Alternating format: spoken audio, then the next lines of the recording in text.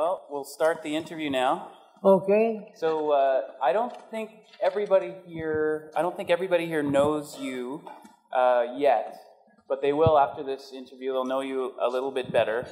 We're going to show a video, and just a 2-minute video that Ryan, your grandson, made, and then we'll get on with it. Okay. Okay. So for those of you that don't know Hal, I'm going to play you a quick video. It's 2 minutes. It was cut down from a 10-minute documentary that Ryan, his grandson, made about 2 years ago. Yeah. And this is a version that Microsoft picked up on and cut down to a 2-minute spot. And you'll see why Microsoft likes this in a moment. My name is Harold J. Lasko, and in 2 weeks I will be 97. People now generally call me Grandpa. Grandpa was what they call a lettering man, which means he was a typographer. So he would spend his days hand drawing different letter forms and creating these elaborate typefaces. We got Grandpa a computer 15 years ago, and I knew I had to show him Microsoft Paint. I don't think anybody had any idea how important this thing would be to him. When I lost my eyesight, I thought my painting days were over. The computer has made it possible for me to continue to paint. This was one of my first drawings on the computer. The nice part is you can blow it up in these sections, and that's the way I do things. I got a lot of patience. That's what you really need anyway. So. Nobody ever sees what I really do. I would like to know that they really get some enjoyment out of it, because that's the object of painting, you know. I never really referred to me as an artist, because that's up to other people to decide whether you're an artist or not.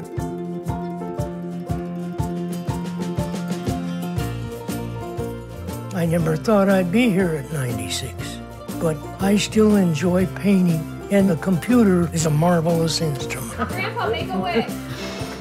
Now I can do whatever I want.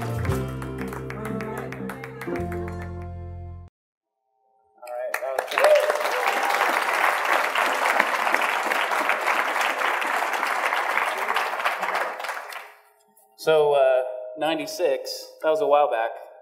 Yes. That was a while ago. Yeah.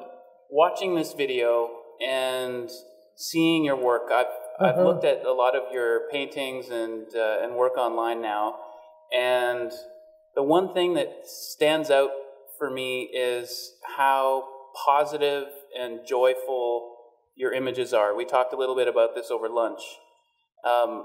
And we talked about how artists, there's some art that's very negative and very cynical, and your work is very, very happy. It feels happy, and I want to know why. Well, I start out with the idea when I start a painting that I want to do something that's pleasant to see and to look at and to feel, really. That's my aim in doing whatever I'm doing, and I do it to the best of my ability. And if I don't like it, the thing that's nice about my computer is in just a few minutes I can erase it, right, and I can start all over, right, and refresh it and do the things that I think were bothering me, and I can correct it very easily. I can't do that with paint. So did you used to paint by hand? Did you paint with I paint with acrylics? Right. I might make a sketch.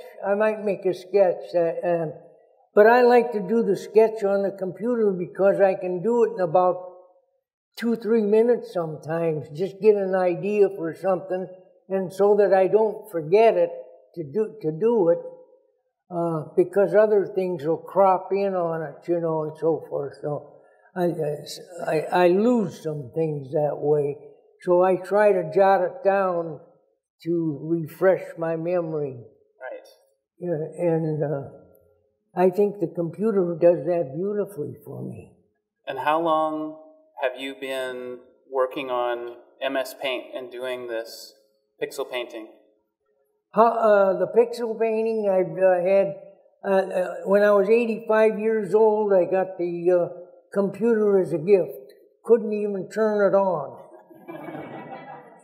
And my grandchildren, this is one of them, they're this big going through school and they're learning to use the computer and they turn around and teach Grandpa. Right. I get the clues from them as to what to do and so forth. And this man right here helped me a great deal with the art programs because he's an artist himself and he's interested in what I'm doing and so forth. So let's get into that. So Ryan is a designer, artist? Yes. And you started out as a lettering man, they say. So can you explain in a graphic art studio, they have an artist studio in the engraving house. And they work for the glass companies in Cleveland, in Toledo, I'm sorry. And they did ashtrays, glass ashtrays. Everybody smoked in those days. Absolutely. Yeah. And they'd have ashtrays. Every hotel, every table you looked at had an ashtray. And Libby Glass made transparent ones with a base about 4.5 inches. And on that they would rubber stamp the advertising of the hotel and what they offered and so forth. Yeah. And I was the guy that had to design whatever they had into a circle so it would work on that rubber stamp. That was my first art job. Wow. And you didn't use a computer for that? No computer for that? No, that's back in the, we're talking 1931, 32. So you had to have a very steady hand.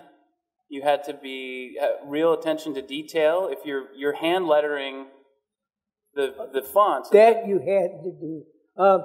I did not do it in a free manner like a lot of people are beautiful at handwriting, thick and thins and things. That's not the type I do. I do the steady feathering type of cleanliness all the way around. Even use white paint to clean up any small errors and so forth. So there's a font. Is it true that there's a font called Lasko? Lasko script? There is a script. American Greeting owns it. American Greetings. That's the first script that they put on the typesetters that would handle that. So. Do you make a lot of money off of the royalties of that script? Off of what? Off of the font. Do you make any money off of that? Not anymore. No. I get a retirement check from them, but it isn't much.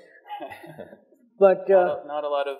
There's never been a lot of money. No, when you go there, what you do for them is theirs. There's no doubt about that. Wow. So, how did your grandson talk you into this whole mess here? Doing the documentary and making you internet famous. How did he? Well, he didn't have to do much selling.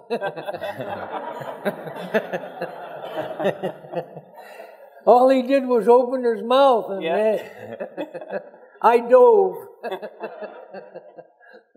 I think that's fantastic. That there's a lot of attention around creating someone such as yourself creating artwork, and one of the thoughts or questions that I have is, does it bother you at all when they put 98-year-old or legally blind in front of your, like we've done today, to help to promote you, or do you prefer to just see yourself as, I'm an artist, I'm Hal Lasko, the artist?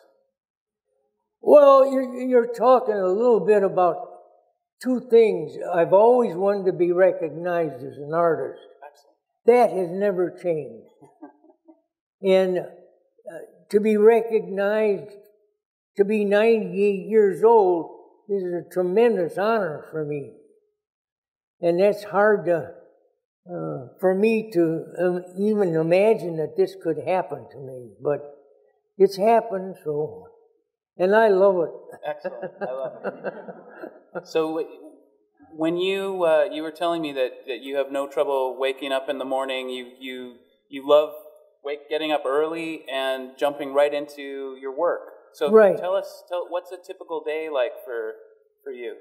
Well, some days I go to bed generally around 9 o'clock, and I'll watch the news and things like that, or the sports that are on and things like that.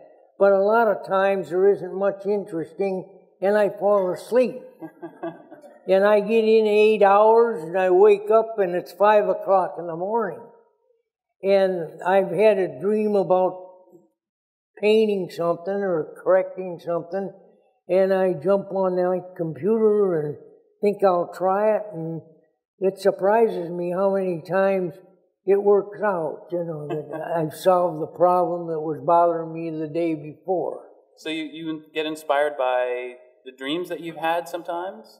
Or are you trying to capture sort of something that's inside the dream space?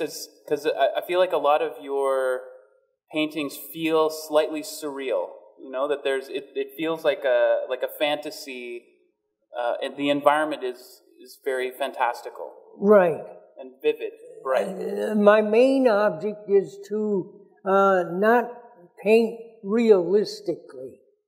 I want it to be in somewhat the abstract area, even a basis for something that is pictorial. I'd still like to have the basis feeling like it's abstract to some degrees for some reason. That's what makes it Hal Lasko. It feels that right. To me.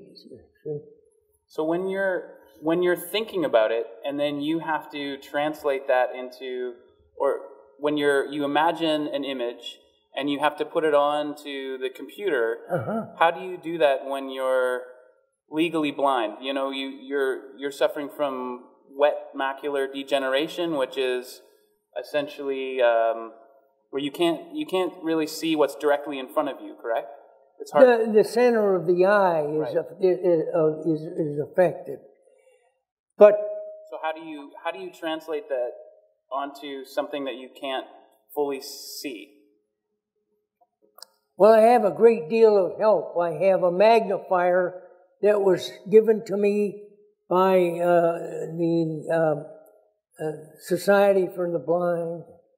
The vet administration, gave me that. Right. But the blind administration has helped me with a lot of equipment to see.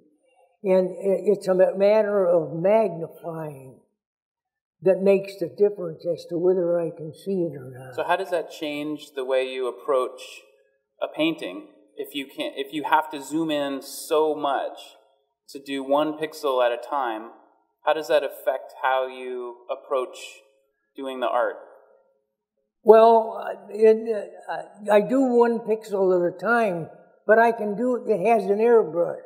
Right. I can blow the airbrush, and it covers several pixels with color. Right. And I can repeat that, or I can keep working back and forth with the airbrush, put color from one side, put color from the other, save the two so that they stay together on the computer, and form the color in between. So you're playing. You're sort of, you have an image, and then you're kind of playing around a little bit with your motion, and that's and right. I'm back. really painting with the airbrush a lot of times. Nice. I'm blending and so forth, and it's a lot like painting, really. Yeah. It's just a matter of doing it with a different instrument. And I'm not interested in changing any programs or anything. This just works fine for the way I want my pure things to do. So, what kind of art inspires you? Who are your favorite artists or works of art? I'm very fortunate in that I can appreciate all kinds of art. The first art that really appealed to me, believe it or not, was Ed Hopper's Sunday Morning. Okay, I'm not familiar with that. Is it editorial? Well, he also did he did some of the, some barns. He did early stuff that I like to paint. But landscape or buildings and landscape style? And then I like, when of course the Impressionists got recognized as being fine art, that was the thing that turned me on, to tell you the truth. Because now I felt I could do something that might be of interest. So the Impressionists are the ones that do the little dogs? I just try to paint an impression of things that I see. Yeah. And I don't want to paint them realistically, like a camera. And that seemed to be the classical way of art up until the Impressionists. Now, this is the way I came into viewing it, so that doesn't mean this is the way it really was. It's the way I happened to get it. So, were there a lot of artists in your family? Are you? There are artists in my family, but I'm the only one that does the paintings. Yeah, I had a brother that was head of the industrial design section in Toledo, one of the battery companies there, and they did work for the automobile companies. And he was responsible for designing the dashboards so that they could do the electrical work, things like that.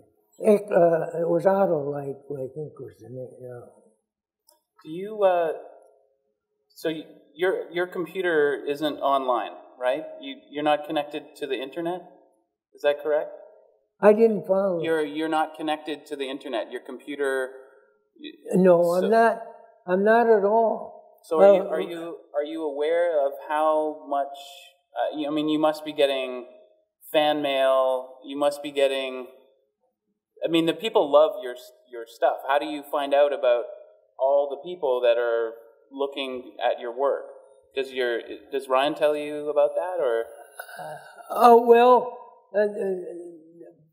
when it first happened, there was a rush of sales, and also a rush of comments about me. Right.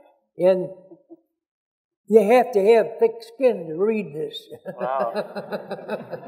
Because you get everything, you get the truth. Yeah, that's and everything that's in between. And then I find out that some of it is because they're representing programs that are done by other companies. Okay. Yeah. And they're taking a swing at me because I didn't leave my program.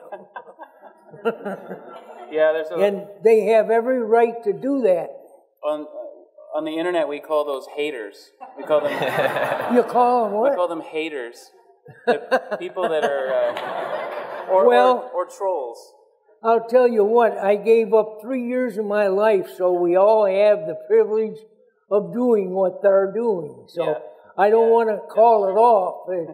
I want everybody to use their opinions and speak them up and talk about them and find out what's best.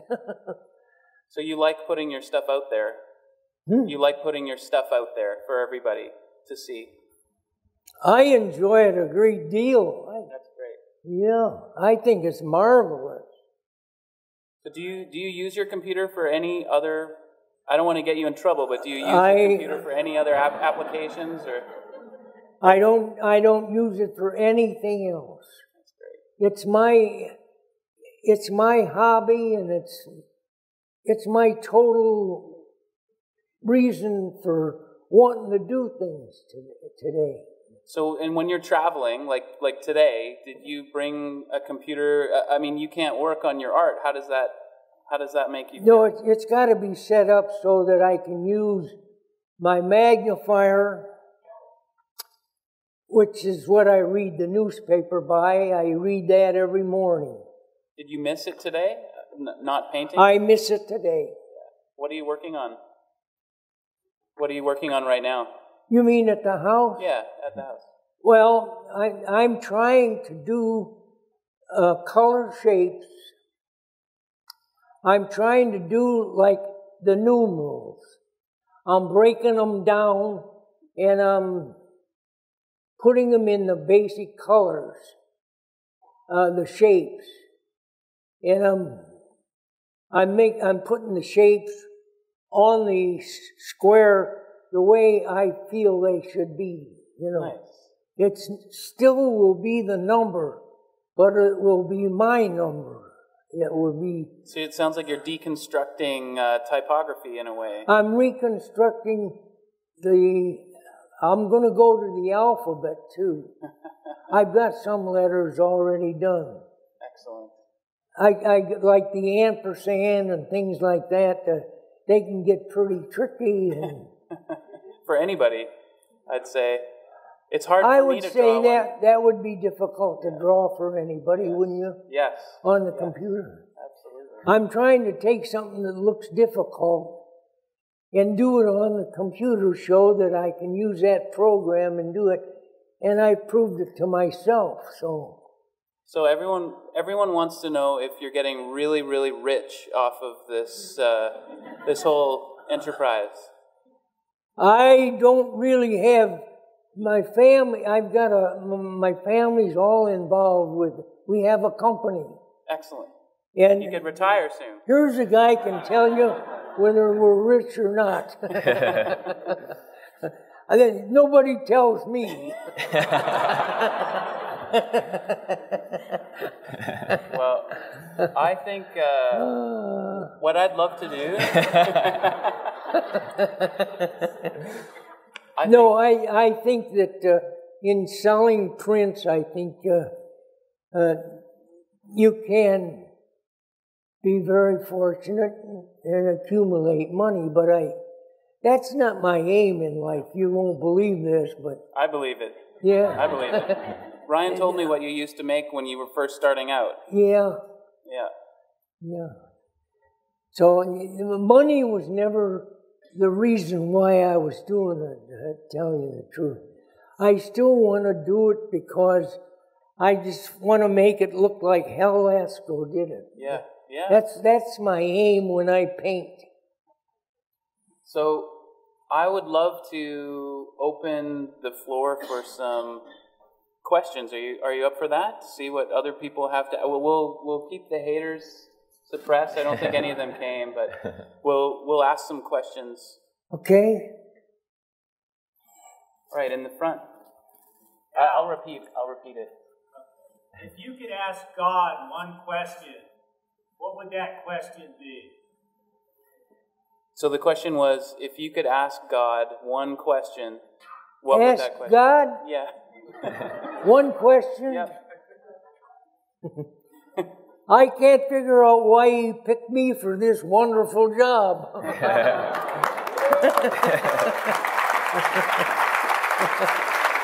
When I find out, I'll let you know. Okay. You'll have to get connected to the internet for that one, I think. All right.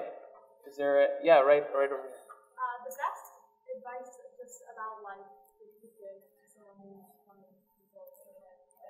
Sure. What is the best advice that you could give someone in their 20s? In their 20s? I think that's what you said. Yeah. Well, I really think that you should do what you feel you do the best as far as a job goes. But I know that our economy sets it up so that you got to take the job that pays the most money and all that sort of thing. So that's a hard thing for people to do, to find something that they really like to do and earn a good living too.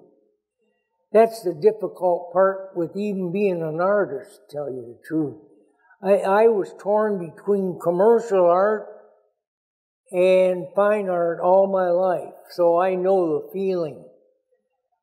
Fine art is hard to earn a living. Even the better painters were having problems. They have to go off in the summertime and they refresh, they have incomes as teachers and things like that. And they go off in the summertime during their vacation to do the paintings and things like that. So they don't have it easier, and they're the better painters, I'd say, in the States, you know. I think a lot of people in this room feel that struggle between commerce and what they love.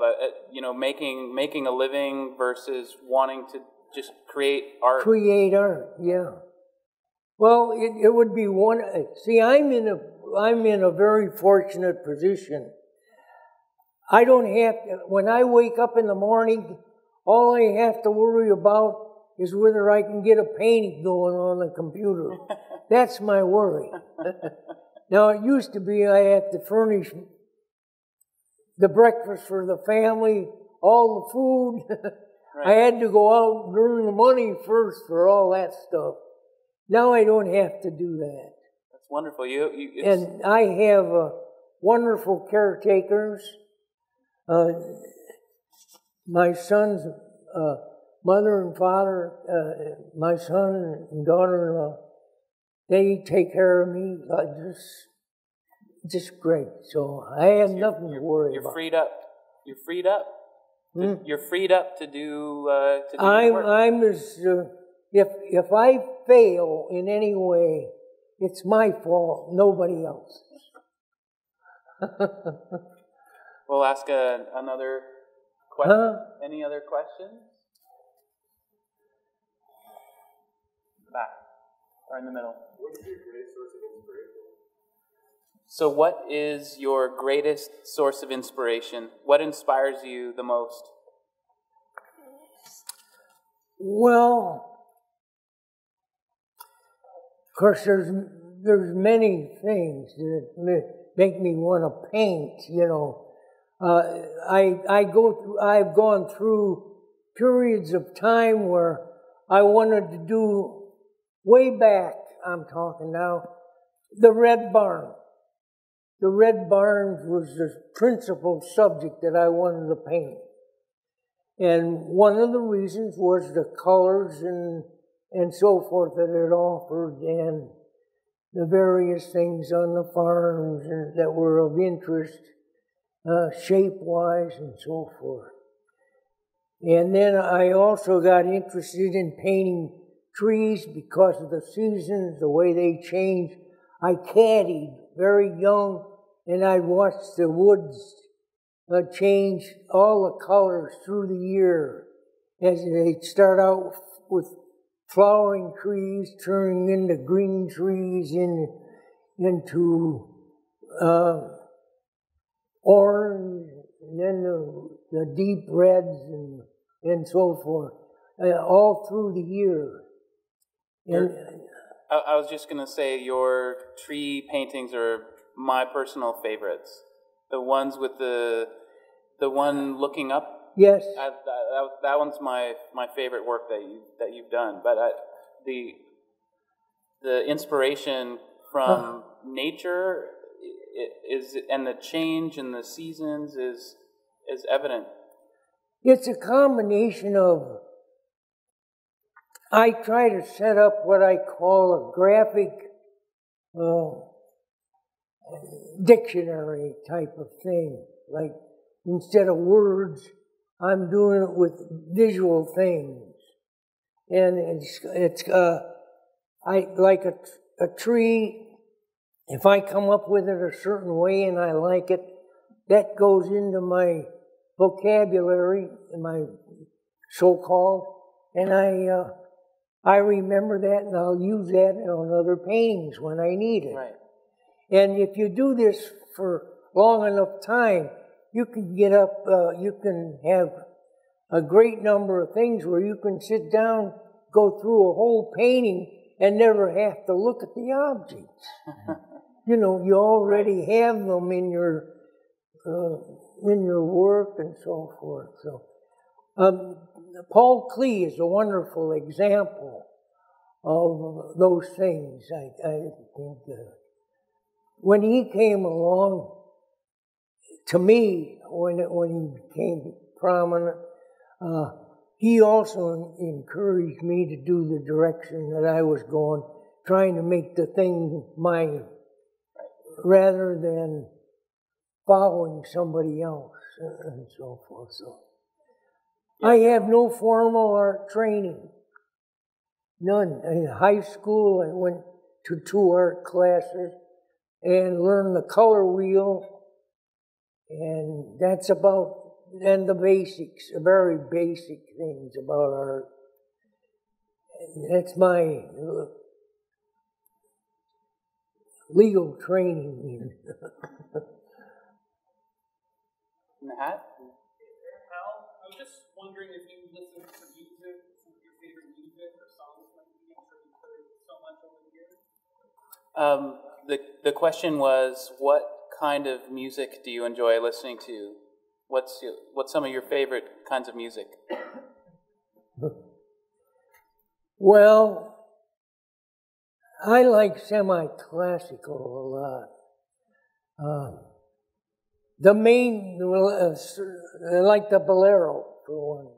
I like that rhythm, the starting out and the build-up, and I think in painting you can do similar things too. You know, you can use music to help you figure out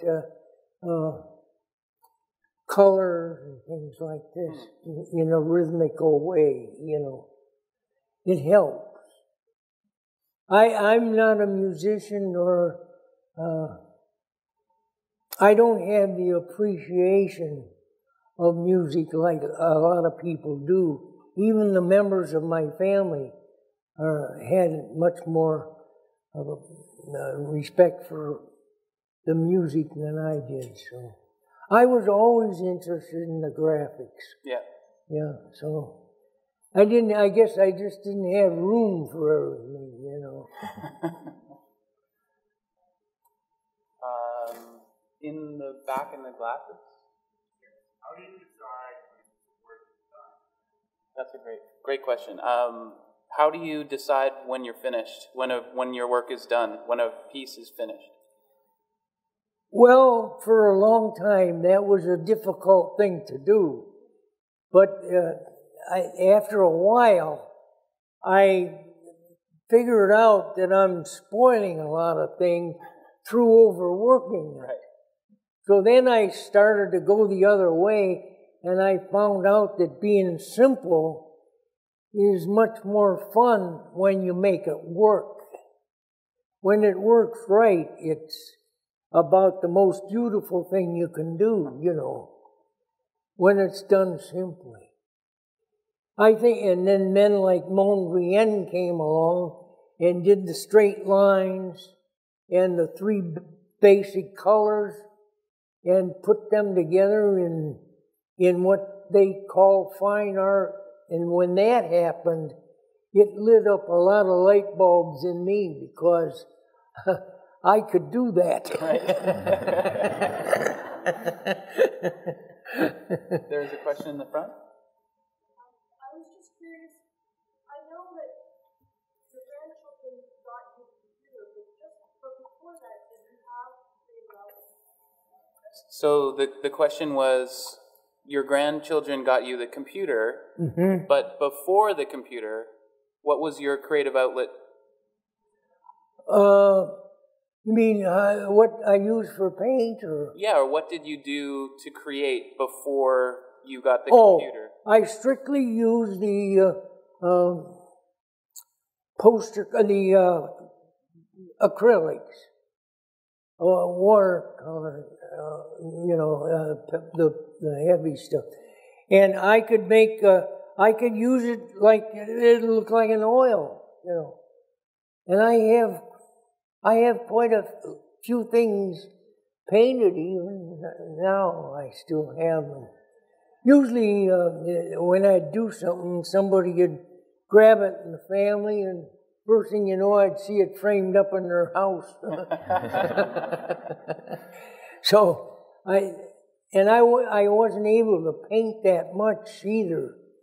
I had a lot of work to do overtime and trying to keep the family going as much as I could. When did the eyesight, the macular? The eyesight came later in life.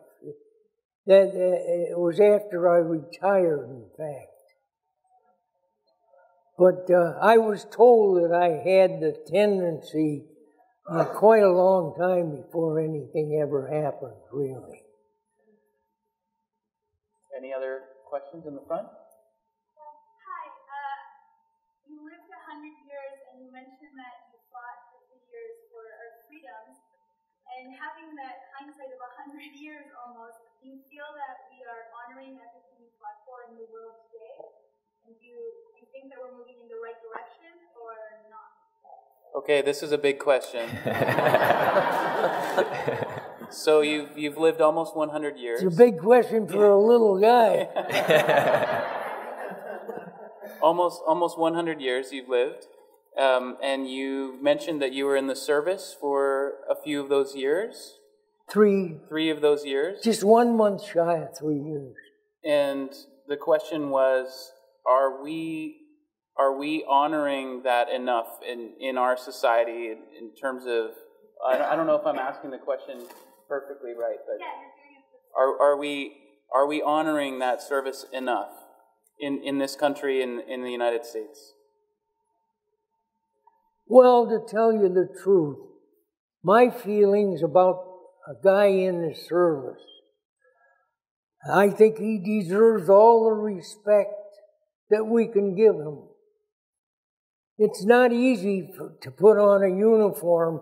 The minute you do, you become an object of anything can happen. It's a totally different life.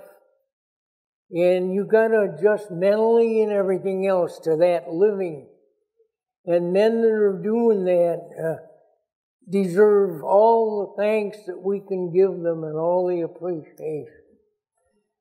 They've actually earned it too. That's my feeling about the service. I was in a fighter group and I watched young guys on a daily basis get in the airplanes and fly protective cover over the bombers in Europe.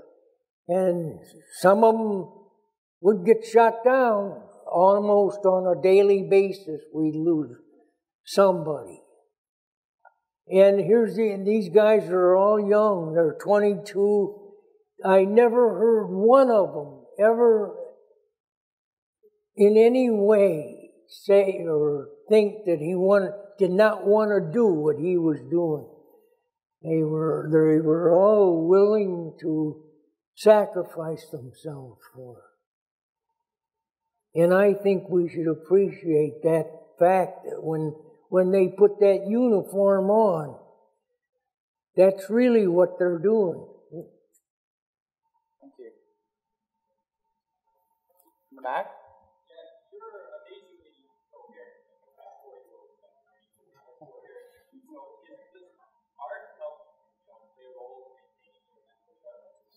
Okay, the question is, he's saying you're very, very coherent. Does the art, he said he's met 40-year-olds that don't speak as well as you, myself perhaps included. Does the art play a role in keeping you mentally sharp? Does your art play a role in... What is your question? Does your...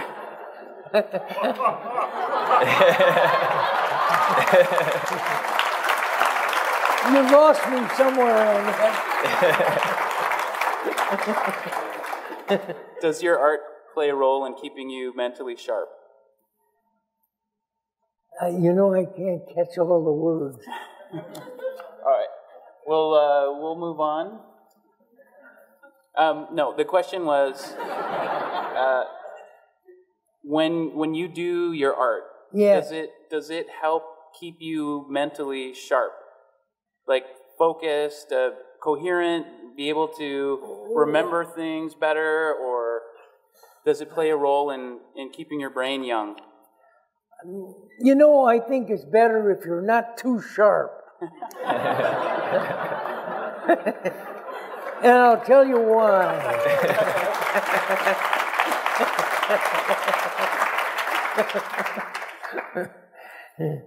I'll tell you why. Okay, I'm ready.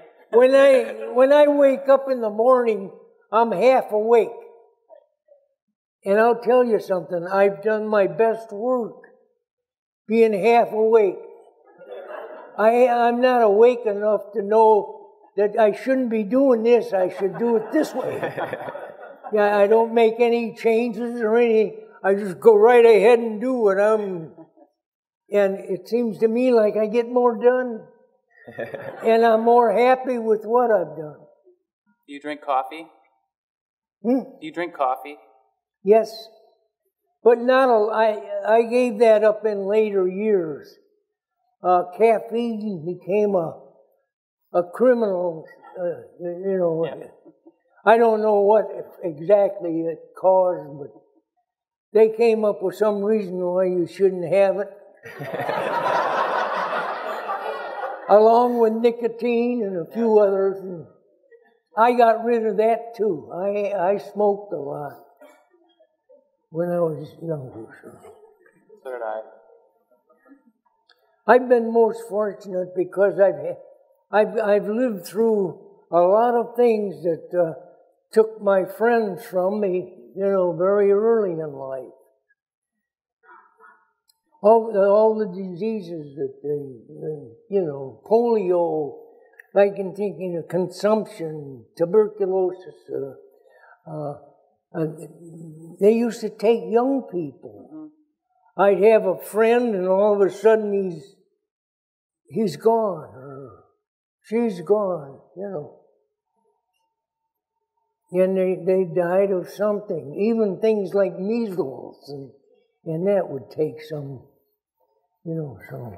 Yeah, we forget that technology is not just with computers, but with medicine and a lot of other things. I think we're doing wonderfully well.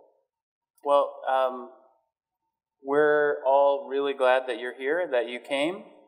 I want to thank everybody for being interested in what I've done, and I appreciate every minute that I'm here. All right. Thank you. Thank you.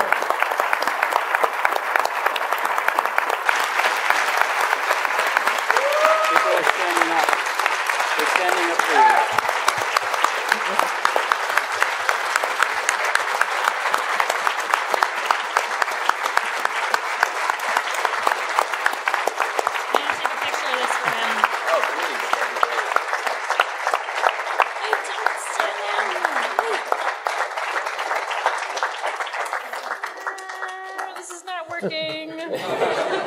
Okay, wait. Okay, keep clapping. Do it again.